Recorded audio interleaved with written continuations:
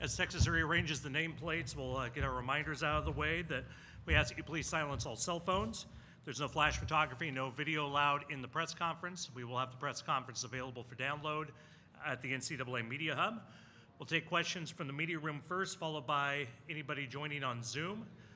Please state your name and affiliation, as well as who you're addressing the question to before you ask your question.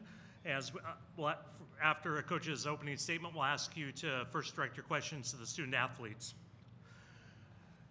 University of Texas with the 69-47 win over Gonzaga. Joining us in the post-game press conference, head coach Vic Schaefer, along with student athletes Shaylee Gonzalez, Shay Hawley, and Leah Moore.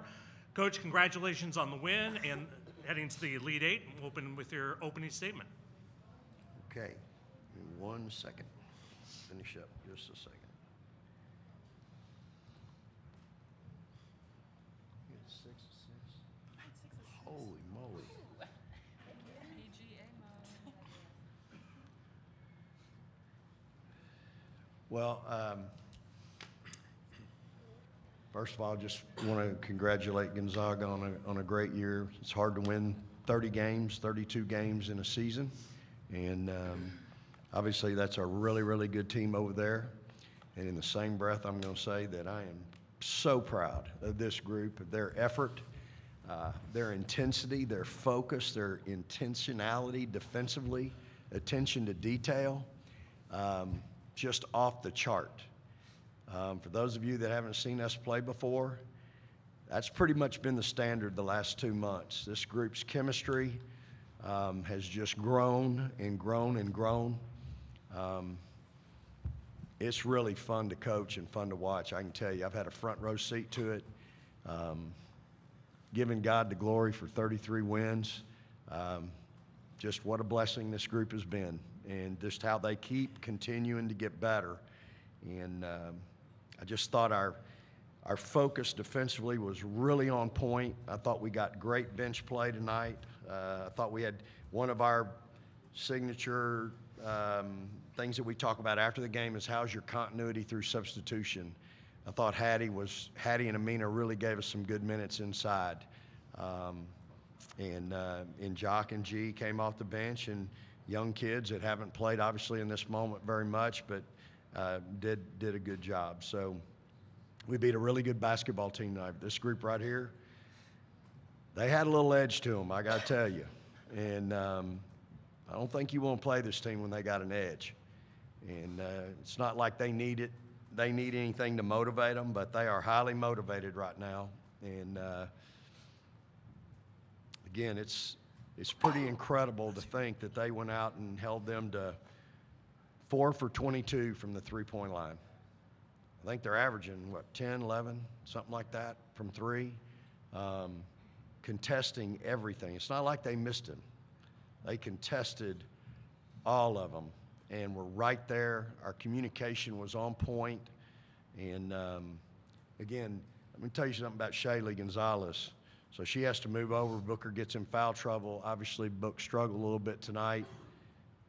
Shaylee Gonzalez moves over and takes over the point and just plays spectacular. Runs our team. She's, 6 for 11, 3 for 5. She had 4 assists, no turnovers. Yeah, Slim. How about that? Thank you. And 2 steals, just playing her guts out. Absolutely just an incredible young lady and an incredible basketball player. And she's done it for us in 2 years that she's been with us. I mean, we're just really, really blessed to have her as well as the rest of our group. But she did a heck of a job tonight. You never know when these things happen, when you have a young player that might struggle a little bit, and she took up the slack. So proud of these kids, proud of our team. It's a great win, and we'll get ready for Sunday. First question will be right here, gray jacket. Danny Davis, Austin American Statesman. For any of the players, can you comment on, your bench, Amina, Patty, Jock, Gisela, all kind of stepping up and giving you good minutes tonight? Yeah, I mean, we compete every day in practice, and they also compete, and so I think that they were just ready when their name was called tonight, which we need from them every night. But I just think it just goes to show how people might say we don't have a deep bench, but we really do. So I'm just really extremely proud of them. And yeah. Yeah, I mean, we talk all the time how it takes all of us to get where we are right now. And we have all the confidence in the world in each and every player on our team because we see the work they put in and day out. So, you know, they've been doing the prep, and that's why they're ready in moments like this. I definitely feel like the older girls are really big examples for them, and it just, drives them to be good and to bring energy as well. And it's super fun playing on the court, and so it's just nice to get those girls in, get them minutes, and see them play well. Bella Munson with the next. For Shay and Aaliyah, obviously your coach spoke to it. Shaylee came up big in this game. Do you think she gets enough credit for what she does for your team? And can you sort of just speak about how big her performance was today? Yeah, I mean, I can't speak for anyone else, but being firsthand Shaylee's teammate for the past 2 years, I'm going to give her credit where credit's due every day because she is someone on our team that is very experienced and coaches very hard on her. I'm going to be real with you, probably one of the hardest on the team because she has that experience. So we hold her to a very high standard, but I think she excels that standard every day. She's a very hard worker. She's a great person outside of the court, but just the work that I've seen her put in over the past 2 years, I mean, it's not easy coming into this man's system, especially coming from a different school. And so I'm extremely proud of her, man. I'm sad. I don't want her to leave, but I'm not going to talk about it. We still have more games to play. But I'm extremely proud of Slim. Yeah, I mean, everything she said, but what makes her special is I don't think she cares about the credit. We all know she deserves everything that comes her way and more. But yeah, I mean, being her teammate's a blessing for sure. She helps us every single day on the court, off the court. It's nice having a grandma around and take care of all of us, and she definitely did that tonight. So Thanks, guys. Issa Almeida with the Daily Texan. Aaliyah, you seemed pretty happy when Coach said you had 6 assists. That on top of a double-double, what does that mean to you and going to the Elite Eight?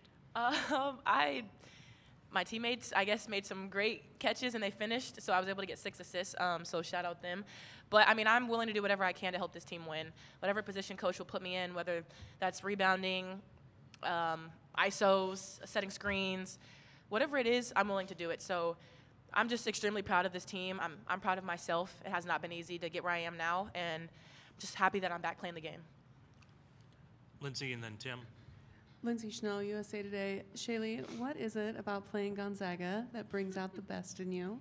And I was also going to ask, how important is good guard play in the NCAA tournament, do you think?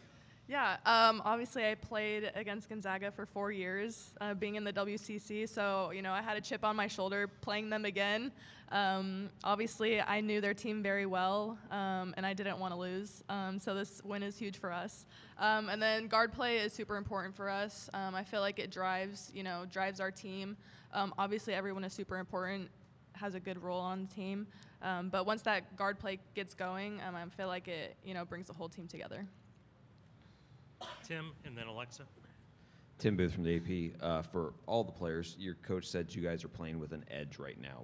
Why are you playing with that edge, and how is that showing up on the court, you feel like? I feel like me and Coach will always talk about how we love being the villain. Like, we'll be the villain. It's totally fine. We'll be the underdogs. People can underestimate us, excuse me. That is totally fine. At the end of the day, we know the work that we put in every day, and we're the ones going to battle. No one else is in our practices, our film sessions, anything that we do. And so I think because we know that, we have the foundation, it's up to us to prove it every night, and I think that we're doing that right now. Yeah, I think it's just we hold ourselves to a very high standard, so we want to meet that every single game and practice. So I think that's where the edge comes from, honestly. Like, we know what we're capable of, and we know the work we've put in since the summer, since June. So, it's for moments like these, and we're super blessed to be here. But, yeah, we have a very high standard for ourselves. Yeah, I was just to add on to that, just starting from summer, we'd have like 5 a.m. track workouts. So just, all that hard work and then realizing, we just want to keep winning and winning because we have put in that much work and we know we're that good. Alexa. Alexa Philpott, ESPN. For Shaylee and Shay, just to see Aaliyah doing what she's doing at this point of the season, given what happened last year and just everything that she put in to come back, how incredible is that for you guys to watch, and what are some of the things that we don't see that kind of helped her get here? ACL injury is not easy. I've been through it, so I know how she feels. It's super hard mentally and physically, so I can imagine what she went through. But just to see her excel and to come back and to want it even more, you see a chip on her shoulder, and it's just amazing to see, you know, how special she can be, you know, double-double coming in every single night. Yeah, I mean, when she got hurt last year, first thing is, like, comeback's going to be crazy. And, like, none of us had any doubt about it because we know the type of player she is, the type of person she is. She doesn't do anything half-hearted. So we knew it was going to be the same with her rehab and how she came back. And obviously it's on display now, so super proud of her. Thanks, guys. And Kevin Oliver, last question. Kevin Pelton, ESPN.com. Leah, how are you feeling after the looked like cramps during the game? Yeah. I need to stay hydrated, number one. But, yeah, just a hard fall. I'll be totally fine. I will be staying hydrated. Yeah, sorry. One thing before we, you know, end it. I just want to give a shout-out to this man right here because we couldn't have done it without him. And I would just like to say that he is the Secretary of Defense, and he always will be, and no one else will take that position. I think we've proven it every night, holding teams to under their average, and we couldn't have done it without him. The drills every day, the habits that we build in practice. And so let's give credit where credit's due. And, yeah, this man is special, and that's why we're special. So, Retweet. Right. yes, we're done. All starts with him. Players, thank you very much. Congratulations, and we'll see you tomorrow. Thank Coach, you. you're still here. I know. Great job. Thank you. All right, we'll open up the questions for the secretary. We'll start right there. Coach, Manager Ramirez from the Daily Texan. You've talked about it before. When you're at the University of Texas, you get everybody's best shot. How much does that influence your coaching philosophy and just the message that you send to your players every night? I mean, it's what we all signed up for, you know.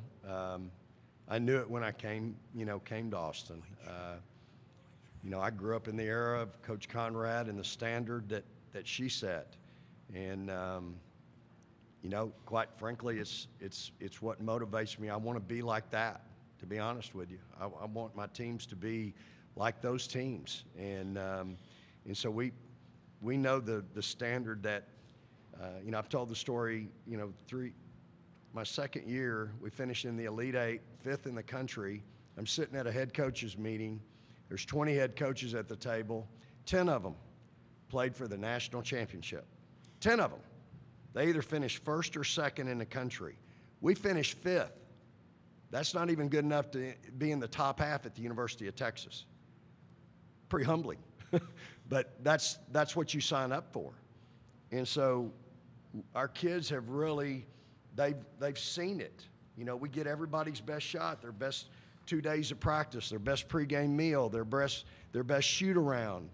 And so then you throw on top of that, you're a 1 seed. And so our kids have worn it all year. I mean, you go through the gauntlet of the Big 12 and you wear that. I mean, that's a storied, rich, tradition-rich league. You're made for this. And so I think our kids understand it. They're unflappable, you know, and they're tough. I mean, they really are. I mean, you just watch those kids for 2 hours. I mean, you see how hard those kids play? All of them, every one of them, because they know if one of them doesn't, they stick out like a sore thumb. And it just brings joy to my heart to see kids play. Like I've said it before, we want to lead the country in playing hard. That's what we want. We want to lead that stat. And it's a slap in our face when people want to make joke of us or, you know, how we play or, you know, any of that. I mean, it is. We take it real personal. So I'm really proud of this group, proud of my staff. That was a hell of a scout that Coach Lovato put together. We've been going through those actions for 4 days. Looked like we'd had, didn't it? Bella Munson with the Next again. Taylor Jones appeared to be dressed and available today. Is there any particular reason she didn't play, and will she be available for the Elite Eight? Yeah, she's in concussion protocol, so she was not available. She had didn't get through yesterday, so she was not available. Danny Davis, Austin American Statesman. Vic, was this the first time in a while you kept your jacket on the entire game? And what were your thoughts about the way your bigs played with Taylor out? Yeah, I thought our bigs were special. you know, Hattie just came off the bench and was so good defensively. Gets that steal and layup. Amos smoked her layup. She had one too. But I thought our bigs, Amina, Deanna, were really, really special tonight, knowing that we were in a little bit of a pinch without Taylor. So I'm really, really, really proud of them and how they played and how they defended who you know, a great player. I mean, kid's averaging 20 a game, and we held her to 4 for 10. So she had 14 on 4 for 10 with 4 turnovers. So a lot of respect for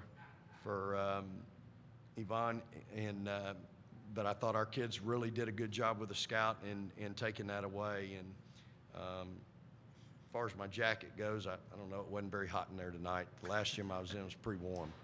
So. Kevin first. Oh, Kevin. Hey, Kevin. Sorry? Probably. Yeah. Kevin Pelton, ESPN.com. Coach, if I told you back in December that you were going to play a quarter of a tournament game without Rory and Taylor and then Madison with the foul trouble, would you have expected that you could have opened up a 19-point halftime lead? You know, I've said this a lot. You know, when Rory went down, I don't think anybody really gave this team a shot. And except my staff and I, we refused to just throw our hands up and go, well, you know, that's terrible, it's devastating, which it was. We got what we got, let's make the best of it. That's never how we approached any of this. You know, my local media know I've referred to it as Apollo 13. You know, when Apollo 13 was in the air and they had the short circuit, and not only can they not finish their mission to the moon, but now there's question about whether we can get them home. They had to rewire the capsule. That's what we had to do. We had to rewire the capsule. But I can tell you, as a man of faith and somebody that asks why a lot, not supposed to, by the way, at that moment on that day, we had basically 2 hours to get ready to play a game after she went down. And I can tell you, I had to give my team to God, because I knew that there's no class I ever took in my undergrad or in my master's. There's no clinic to go to that teaches you how to deal with something so devastating. It's not only missing the player and the impact she has on her team and her teammates, but it's the kid herself, who's such a wonderful young lady. It's the mom and dad, who are unbelievable parents. Your heart aches so bad for them. And to get through that day and that game, I had to, you know, I had 2 hours because we were fixing to play, so I had to get myself together because my kids that were healthy fixing to play a game, I owed them my very best effort. But then after that, it was okay. First of all, Booker's going to be our point guard. There was no tryout, and we got to get everybody else to raise their level and their how they play. And man, you talk about a team that's done that. It's amazing, y'all. Like, it's amazing what this group has accomplished. They're remarkable young ladies, unbelievable kids. They work their guts out every day. They pay the price to be where they are right now. I mean, these young ladies are going to be so good in the real world when they're done playing basketball. But I don't want their basketball to be done, because I love coaching them. I love it. Man, I had a ball tonight. Watching those kids play like that? Are you kidding me? It was so much fun watching those kids play their guts out tonight on defense. It was just amazing. Amazing. Nobody thought that could happen. Nobody thought our team would be here today. You're right. Nobody did but us, because we refused to think any other way, because that's how we're built. And those kids just kept winning and getting confidence, and here we are. Alexa, if we have time, Lindsay. You got a date? My wife just flew home for a week. Yes, I do. Well, she's going to have to wait. Can't get in the way. I'll tell her that when I get home. Alexa Philpott, ESPN. Yep. 2 quick ones. Can you share any of the stats that you were circling just now? Is it anything in particular, a bunch of things that stuck out? Yeah, Alexa, so when I get these, I circle the good stats and I box the bad ones. So, you know, you circle Amo at 5 for 9. You circle Shaylee at 6 for 11, 3 for 5. Shay Holly's 5 for 7, 2 for 3. Hattie's 2 for 3, 4 for 4 at the free throw line. Amina's 2 for 4. You circle the double-double with the 10 rebounds, the 6 rebounds that Holly had, but now the bad boxes. 7 turnovers, Booker. 5 turnovers, Holly. 4 turnovers, Jockalenga. So they had, of our 19 turnovers, 16 of them were for 3 people. That's about the only bad boxes I got tonight. I'm gonna be a little easy on them. So, you know, those are things. I got a lot of boxes up here in on that top stat sheet because we did such a great job holding those kids that can really, really shoot it. We held them down. Could I? Yeah, go ahead, I'll Alexa. just follow up real quick. Yeah. Sorry. Sorry to Blake's wife. When you talked about your team playing with that edge, and you just explained how you didn't think, or people outside your program didn't think you could be here, is that what you're saying, like why they're playing with that edge? Is it that, or is it something else? Well, again, I think at Texas, you have to play with an edge, Alexa, because, again, we're getting everybody's best shot. If you don't play with that edge, you're going to get beat. It's just the way it is, because everybody else is going to give you their best shot. That first year that I was there, we had 2 or 3 teams that they're throwing water on their coach when they beat me in my own gym. You know, I inherited that team, and it took a while to get them, you know, to come around, and that ain't it, just so you know. And so, you know, that's part of it, is that edge of knowing we have got to be our best every night. Every night. And then, again, I think you add on the fact that we're the 1 seed now out here. We knew it was going to be a road game. You know, it is what it is. We just played 3 straight in Kansas City in the Big 12 tournament. It's fine. This team's built for it. So you know, I just think that's life at Texas, really, to be honest with you. That's all the time we have. Coach, thank you very much. He'll be back tomorrow. We'll have more time. Hey, let's walk out. Yeah. So. All right. Thank y'all for being here. Praise the Lord and hook 'em horns. We'll have Gonzaga momentarily.